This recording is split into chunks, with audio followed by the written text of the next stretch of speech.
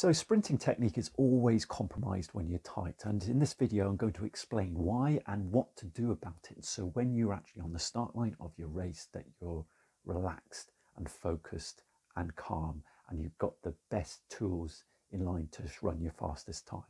So what I mean is sprinting technique is compromised by tightness. Normally when we're trying to, as sprinters, runners of 400 meters, we're trying to improve our sprinting technique by physical actions, by the placement of our arms, by our arm action.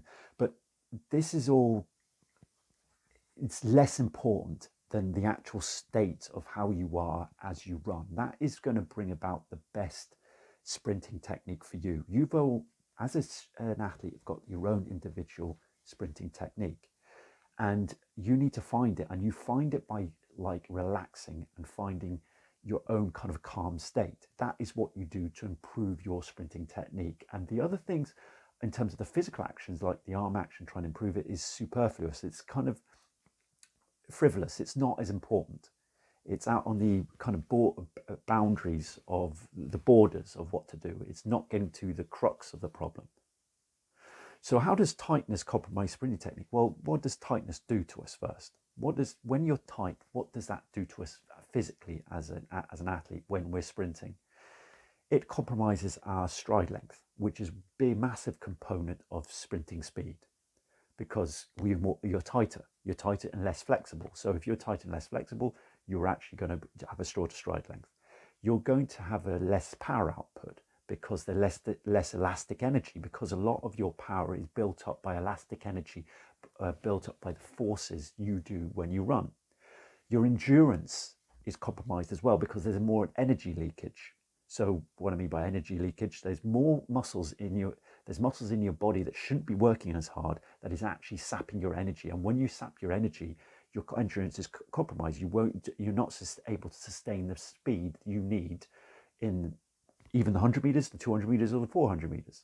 And the fourth thing as well is because you're putting yourself at greater risk of injury. So why is this the case? Well, the problem is when you're tight, you're stressed and anxious. And stress and anxiety actually, it kind of smudges the connection between mind and muscle.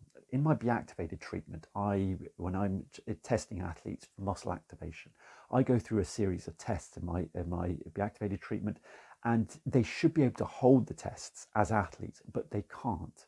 And once I've dropped the body into a relaxed state, I've done through breathing techniques, through other activation techniques, they're able to hold the muscle test. So when dropping the body into taking the stress and anxiety away and dropping the body into a parasympathetic relaxed state, the muscles are able to fire under the brain's command.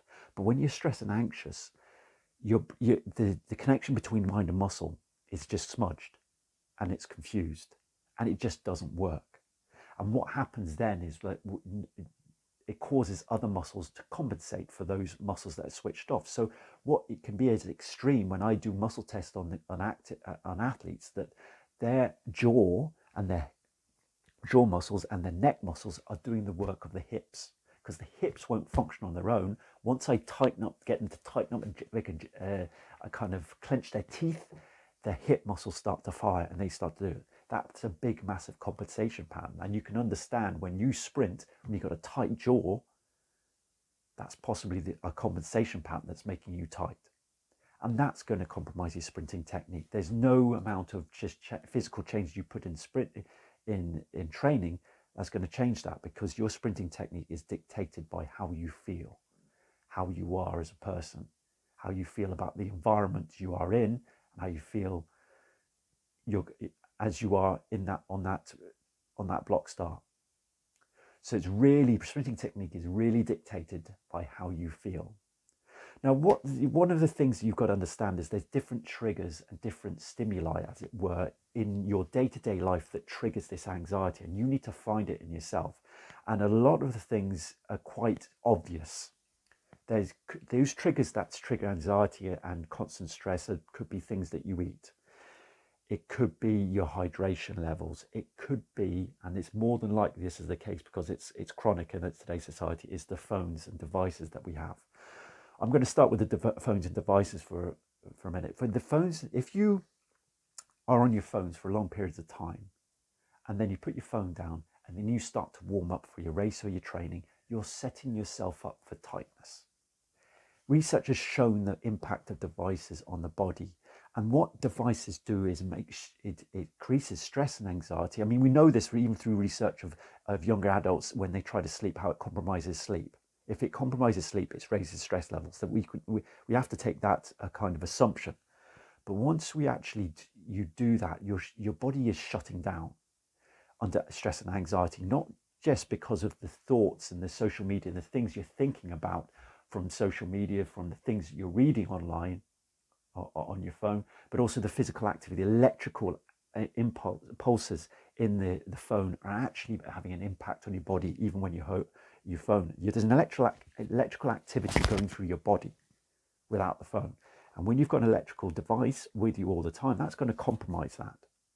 So you have to understand that it's like the devices have an impact on our bodies, both by what we think about when we read it and also the physical nature of the phones as well. So we have to understand that. So once you're actually on your phones for long periods, you're stressing yourself out. And when you're stressing yourself out, you're making yourself more anxious, and you're making yourself more tight, and you're creating the foundation for tight sprinting.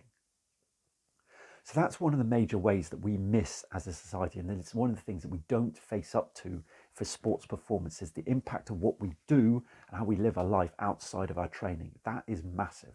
And how we feel about ourselves, it compromises how we feel about ourselves and our mood and everything. So one of the biggest things that you could possibly do is actually, instead of actually being on your phone before you train and compete, get off your phone an hour beforehand and concentrate, be alone. Be conscious before you even warm up, is to be alone, away from your phone. Do breathing techniques. Even meditation is a better way of doing this. Once you do that meditation or kind of breathing techniques, or that I teach on this channel, you actually create the foundation for a kind of relaxed form, a kind of calm, serene nature that is going to activate your muscles and put you in the best foundation for you to sprint and compete. So that's one of the things.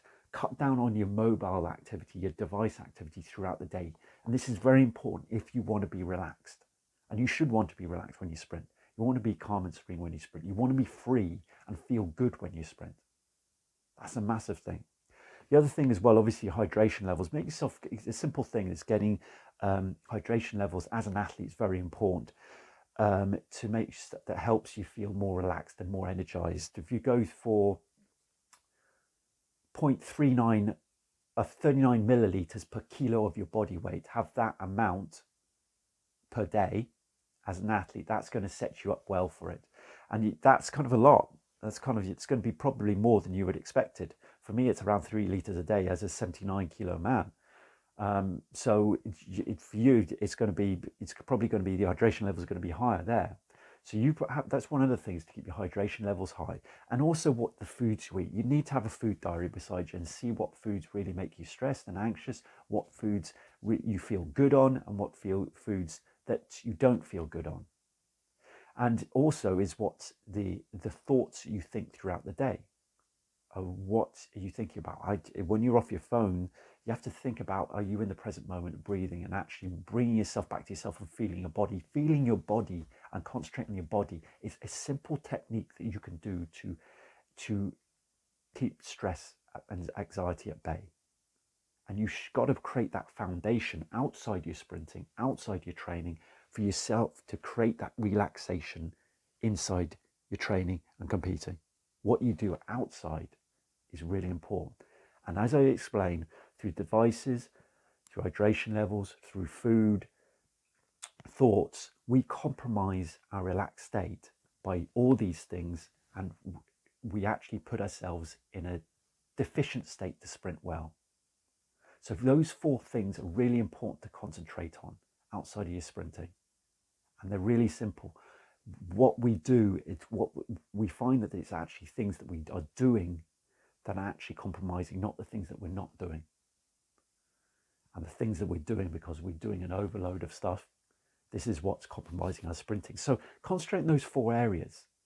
Once you concentrate on your 4 areas, you bring yourself back to your relaxed state. And from that relaxed state, then you have the best sprinting technique, because you have the sprinting technique that's natural for you. Relaxed state brings about natural movement for you.